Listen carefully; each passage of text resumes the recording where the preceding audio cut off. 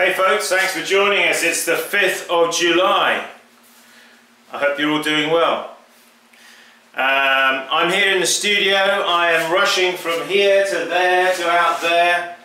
A few little pieces getting together so I can put in my small kiln. So join me for that. Just quickly, these are mainly sort of small pieces. So yeah, I've got some more of these guys, which were those tea bowls, which I just want to talk about these things briefly. So this has a milky glaze on the inside and then Temmuku on the outside. My Temmuku seems to be, I've just got a little bit left in a bucket here, and I think I substituted the natural red iron oxide for synthetic red iron oxide, which I found to be better in my decorating in terms of the colours popping, if you know what I mean, the irons, etc. So yeah, I sort of reinstated that. I'm going to mix up a bigger batch of it because that's getting not much in the bucket there, that small bucket, but it was enough to enable me to raw glaze these guys. So that's those. Looking forward to the results of those. Incidentally, like to encourage the breaking of in the glaze from black to brown, it's not a bad idea just to lightly, where you've got this sort of pattern here, which will naturally tend to, it'll want to break on the pattern. But to encourage that, you can just lightly rub over the glaze, okay? Like that. You can do that with any glaze, and especially if you have any little pinholes, then you probably a good idea just to lightly rub over and blow off like that. Okay. Okay, moving on from those, here on the bench here I've just got this little guy. Well, this guy was awkward to dip because of the height. Now here you can see this is a little faceted bud vase with a milky glaze on the inside. There's a little bit of pinholing here of glaze, so I'm just going to do exactly what I just said. Lightly rub that. Also, you notice the angles of the faceting. So again, you can just lightly rub over those like that. Lightly, I emphasize the word lightly, because you don't want to rub it bare down to the clay underneath, of course. Just lightly like this, just over those high points. And any pinholing that you see. I wouldn't worry too much about pinholing. Most of the time it just disappears on its own. But okay, so this has got a little bare bit at the bottom here, which is actually, it's going to be fine. I quite like it sometimes when pots are. Here where my finger, where I held it when I dipped it, that's an area of attention. Give that a little rub over and make sure that that is nice. Okay, that's that guy done. Next, what do we got? Oh yes, this is a tea bowl, which I had the milky on the inside and Temmuku on the outside. Now with this one, what I want to do, and you can join me for this, I'm just going to dip this in some, this is experimental, I've never actually done this before. So there I've got my regular milky glaze, which also doubles up for my Celadon, because the Celadon just has 2% red iron oxide in it. That's the other bucket there. So both these glazes are the same base glaze, just this one's got 2% red iron oxide, which gives the Celadon. Okay, so what I want to do is I just want to dip this, and then I've prepared here some rust powder from my chimney that rusts above the kiln.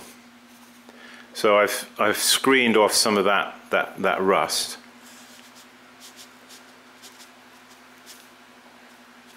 So the pieces are not too big. So what I propose to do is I'm going to dip this one probably down about 1/3. Then I'm going to sprinkle a little bit of rust over that. It's a little bit experimental. So, but I think I've just got to bear in mind here something, that is, it's already got a glaze on the inside, but then it's got this glaze over the top. Now I'm going to dip it again. It's going to make it very thick, perhaps, up here on the top. As I dip it, it's going to take on then a 3rd layer right here. So I've just got to be, I'm just thinking what I'm going to do with that. In fact, what I might do is just going to dip the lip. Just dip it like that once. Okay? Right, I'm going to have to put that down now because I'm going to have to wait for that just to... I won't be able... Oh yeah, I could actually. No, I can actually do it. I was thinking I was going to have to hold it, but of course I can hold it by the... Here's another little thing just to mention. This T-bowl, you notice, if you notice the foot here, it's got some little lines in it here that I put, which I actually like from a visual point of view, but it feels really nice to hold in the hand when you're going to dip it. Okay, let's do this trick with the, get that ready there, got this ready. I'll try and dip it sort of reasonably straight, if you know what I mean.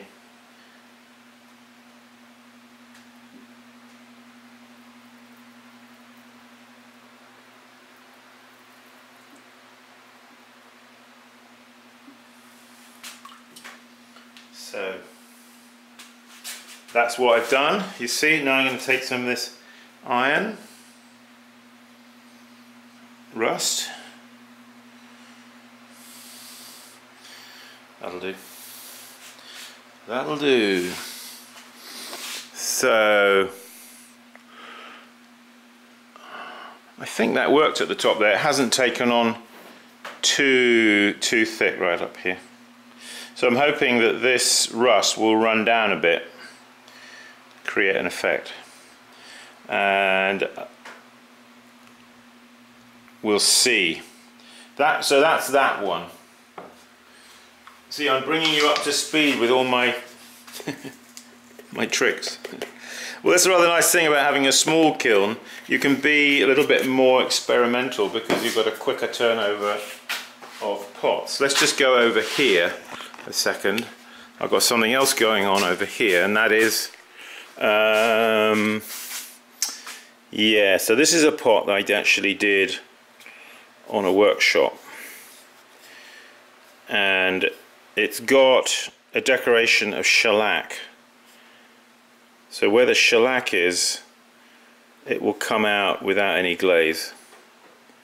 Alright, now I've lightly wiped it off with a sponge, as you can see, to highlight the shellac. It doesn't really absorb on the shellac because the shellac is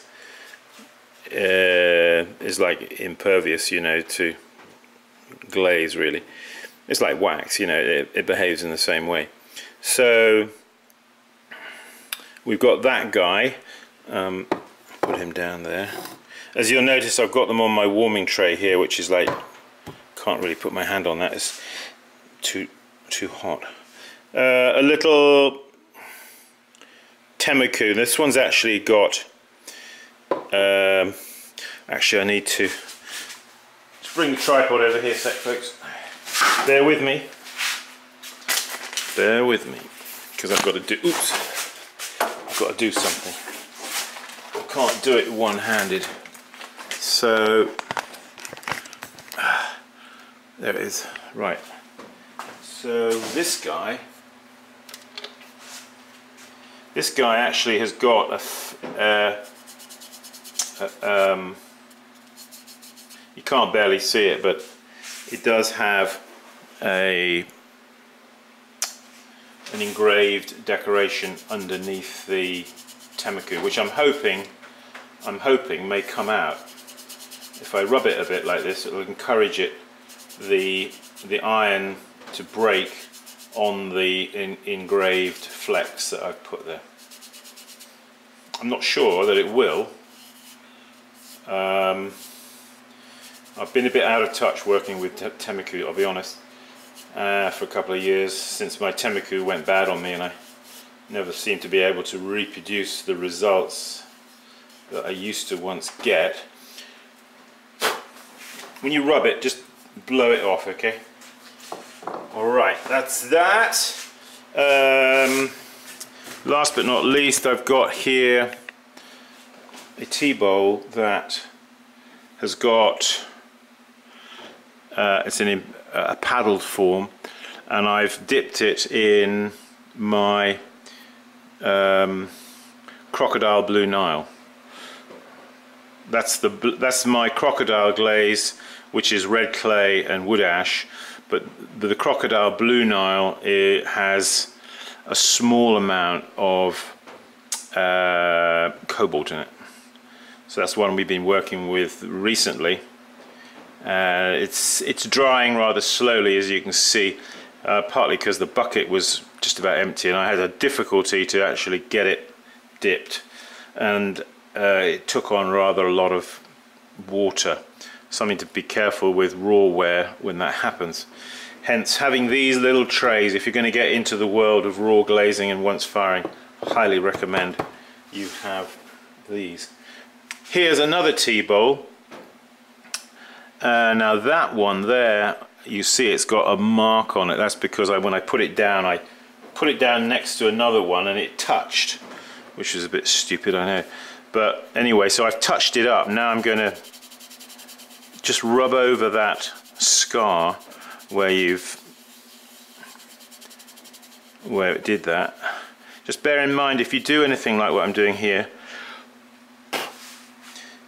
I'm making the surface powdery, which might render it not very friendly for decorating on top of.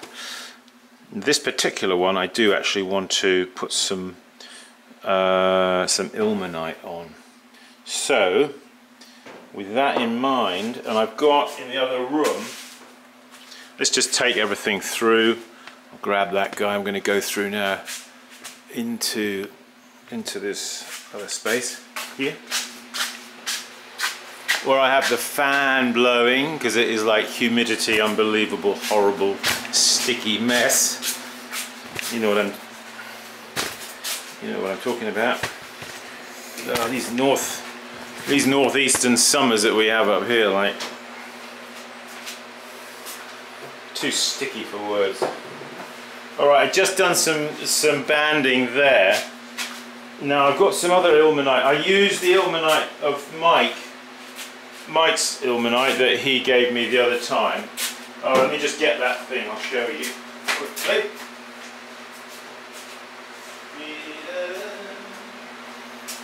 This is the tea bowl I did using Mike's ilmenite that he ball milled and prepared himself. So just to show you that, I don't know if I can get it to come out in here. That actually worked quite well. On this tea bowl though, I'm going to prepare some other ilmenite, which is what I already had. I didn't have much of it, mine. But you don't need a lot of ilmenite, it goes a long way. Ilmenite is, I think it's iron titanium oxide. Somebody will correct me, no doubt, if I'm wrong. But anyway, I'm gonna use that. So in order to do that, I'm gonna need I'm gonna need a mirror. Hang on. It's just a piece of glass to mix it on. Here it is.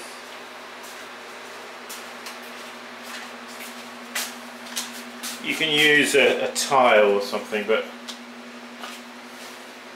I don't have a tile handy, so it's going to be a mirror. La, la, la, la. So I'm just going to put, don't need very much, a smidgen of that. And I'm going to need a brush. Here's a brush. Looks clean. Okay, are we in the picture? Alright, let me just put that there. Put that one there. Right, now we need a little water, that's all we do. So here it is on the mirror. And just add a few drops of water like that, you see. Once you've done that, you're then going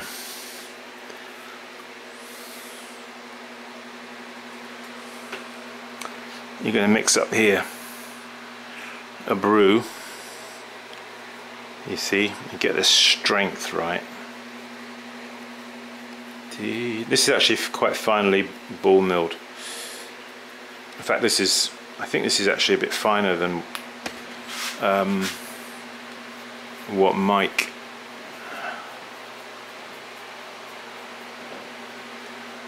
okay. Alright, let's get down here. Alright, I've got to do a decoration now. Oh! I'm a little bit squeezed for space here, aren't I, with all this, what's going on here. Alright. So mix that up well. Really the strength of oxides and things like this that we use, you just got to do it, so to speak, and you'll learn what is the right amount, if you know what I mean.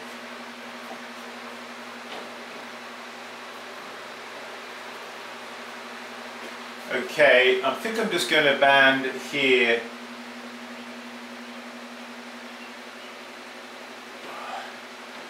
Yeah, got a little bit of powder on the surface there. I should have.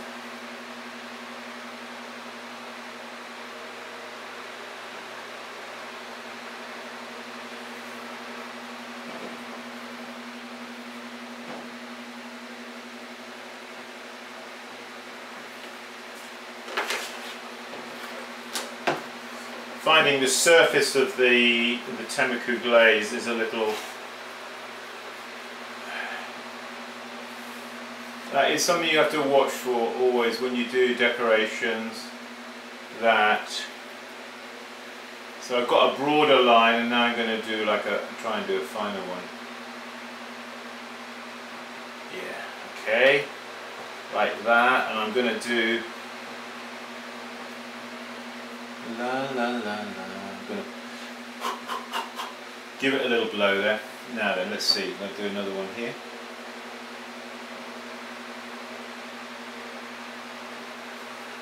Quite nice sometimes to have a thicker line and then a thinner line right beside it.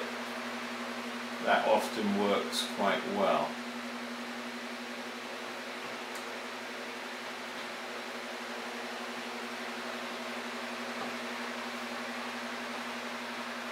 Come on, pigment, flow off the end of my brush.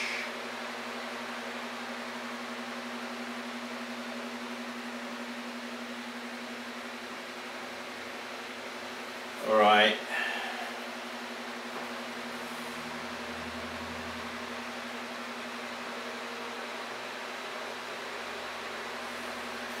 Alright, so with this guy,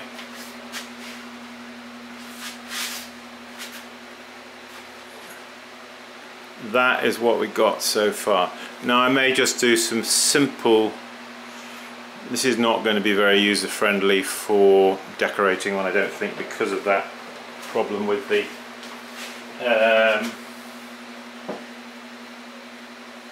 maybe for ease of instead of trying to get the pigment to flow nicely off the end of the brush, I'm going to do a series of simple I was going to say dots. Yeah, dots, because I'm not quite sure how this is going to behave.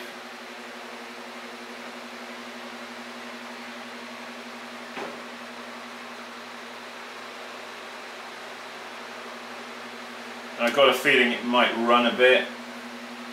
You know, you go to trouble to make a nice sort of brushwork decoration, only to find that it runs on you and looks terrible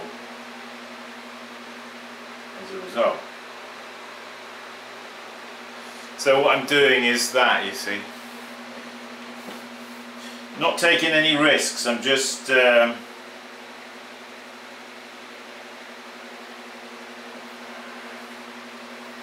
got a feeling this might be a little different, this ilmenite, than the other.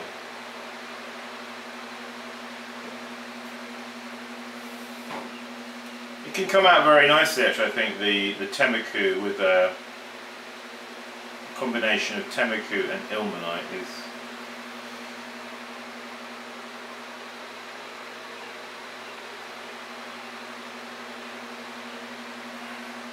my father used to do it quite a lot on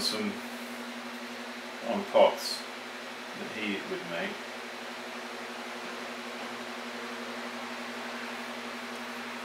So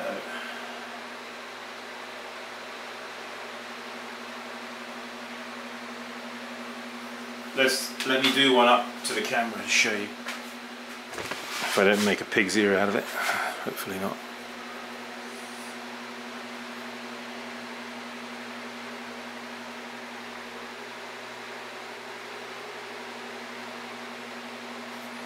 So try and get them big and then getting smaller, you see.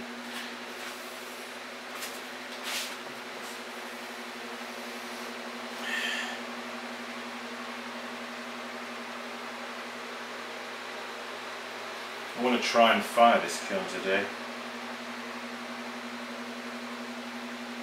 So it's about noon now, maybe even past noon, but I want to try to get we've got a workshop here tomorrow. Okay, there he is. Well, we'll see how he comes out.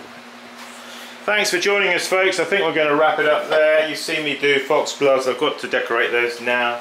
But anyway, I think we've run our course with this clip. If you're after a Leach treadle wheel, get in touch with me. What else? I've actually sold 5 of them, but I can speak to my carpenter and he can make up 6 or 7, you know. So apart from that, what else to say? Yes, thank you for all those people who've added positive comments or just comments to my videos of late in relation to kiln results. Thank you for those people who have said, I want that pot or the other pot, or I like this one here, this timestamp, I want that one. Thank you for all those people. Your pots are as soon as I get your money, the pots will be they'll be sent off to you. They'll be on their way. So and workshops here in my studio here in Millheim, central Pennsylvania. Come for a workshop. There are plenty of dates up there. It's basically a keep practicing workshop. It's about throwing primarily, but you know, we touch on a number of different things, and I demonstrate and show different stuff, you know, different throwing techniques. Sometimes we do a bit of glazing just to mix it up a bit. Yeah, because a lot of people there's a lot of aspects, aren't there, to making pottery. It's not just sitting on the wheel and with a wet lump of clay. That's a small part of the time that you actually spend. And there are a lot of other skills that people need, you know, in relation to glazing and handling and all of these things, and trimming. Now, I don't usually do very much trimming on workshops because I feel that it's more important for people on a keep practicing workshop to learn how to throw. They spent their lives trimming probably already because they've been told, well, it doesn't matter, just throw it as you like, it doesn't matter, you can trim it afterwards. That's a bad mentality. And so I think it's more important for me to show people, to show folk how to throw, how to lift the clay, how to work to a gauge. You've got plenty of time to learn about trimming and all that, but you don't want to be trimming. There's a lot of pots that people trim that they really shouldn't be trimming, but they are. And so it's my mission and aim, if you like, is to try to show people a better way. Don't let the good become the enemy of the best. In other words, don't let trimming, which you love, because I know you're all trimaholics out there. I like trimming too, don't get me wrong. But you know, there's a place for trimming and there's a place not to trim.